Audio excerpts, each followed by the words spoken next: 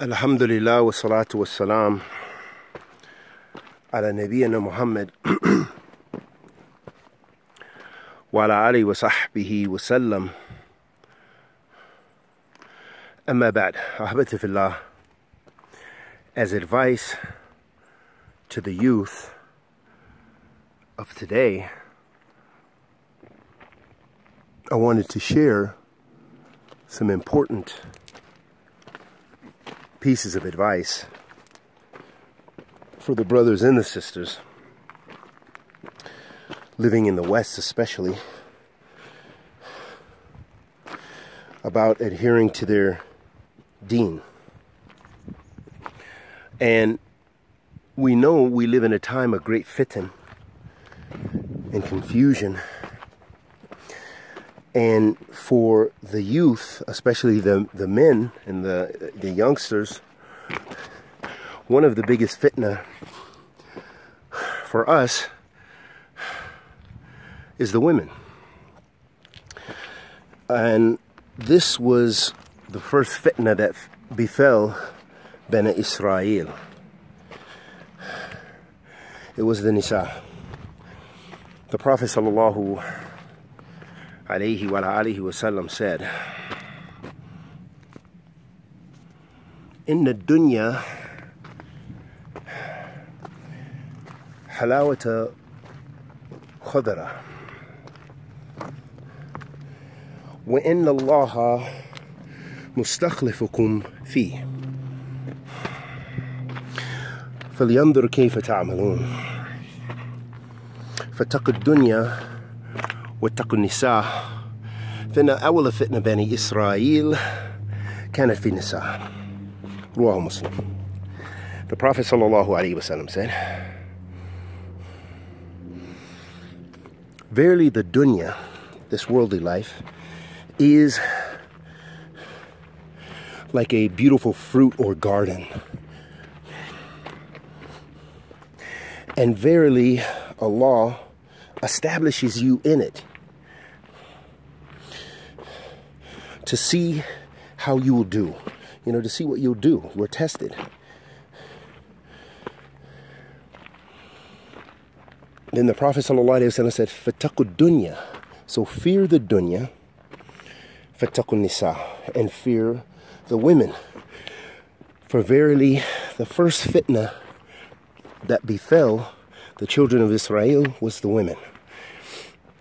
Habita fillah, what we can benefit from this hadith of the Messenger of Allah sallallahu alaihi wasallam, from the many benefits, especially being youth of today, is that first and foremost there is the warning of being indulged and super engaged in the dunya, in this worldly life, because it's going to flee, it's going to pass. How many of us have seen our good friends and good brothers and sisters pass from the youth and from the elders? And how many of us have witnessed people tried and losing to the dunya, losing to the worship of wealth and love and lusting after wealth. And likewise with that is the love and the lusting after women for us as men, which is a great fitna, as the Prophet ﷺ warned us. And we know this even from tatbiq amali, from the studies in this dunya, that men on average think about relations.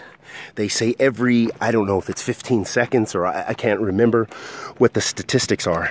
And I believe that this is true for the average man, that their life is intertwined with the thought of women almost in constant motion. And that this is a part of our fitrah, because Allah subhanahu wa ta'ala has allowed us the beauty of polygamy and the beauty of marriage and those halal avenues for dealing with that fitna. And so for the youth, it's absolutely important for them to at least consider and be in the thought process of marriage and thinking about those things which will help them in this life as well as the hereafter. And that doesn't mean choosing hastily and choosing foolishly as far as a partner, but it means choosing wisely, looking at compatibility, looking at those things that you want, your goals. Have goals in this dunya. Because if you just float in this life, you just float from trial to trial without achieving anything. But if at least you have a goal, you're starting a business, you want to finish your university, you want to study in talab al-ilm, and you're striving to do that, then you're going in a direction. So make sure your direction is halal, and make sure your direction is mufid, is beneficial.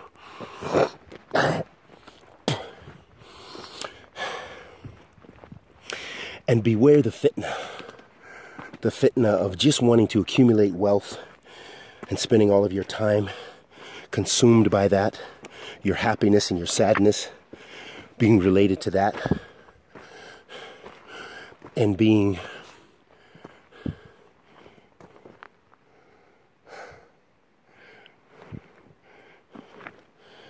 consumed by the need of finding the opposite sex, being consumed by those things which are just going to test you in your iman and distract you from Allah subhanahu wa ta'ala. So that's my first piece of advice.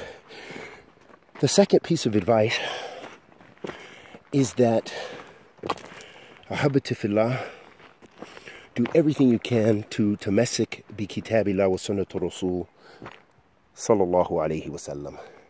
That you do everything to adhere to the book of Allah and the sunnah of the messenger of Allah sallallahu alayhi wasallam. And to do that, you need ilm. That requires knowledge. That the way you're going to achieve that and attain or be able to adhere to the sunnah and follow the prophetic advice, where the Prophet sallallahu alayhi wasallam said, alaykum bi sunnati, that is upon you my sunnah. And where he advised us to follow, or commanded us to follow, the sunnah of the Sahaba radiallahu ta'ala anhum ajma'in, loving them, not to speak ill of them.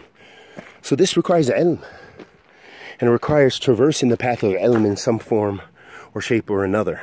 If you're unable to travel, then seek knowledge on your computer. Seek knowledge, because now it's there. Now there are durus. Now there is everything is available for us.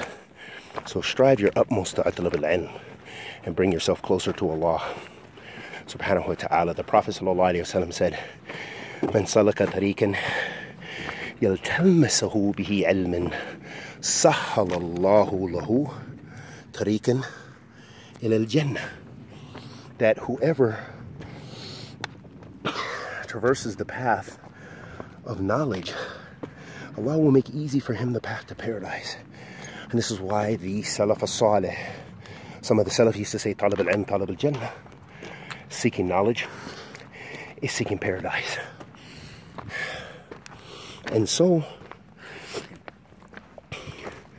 seeking knowledge to lift the ignorance from yourself is imperative for the mu'minun. لَعَلَّكُمْ تُفْلِحُونَ, in order that you'll be successful.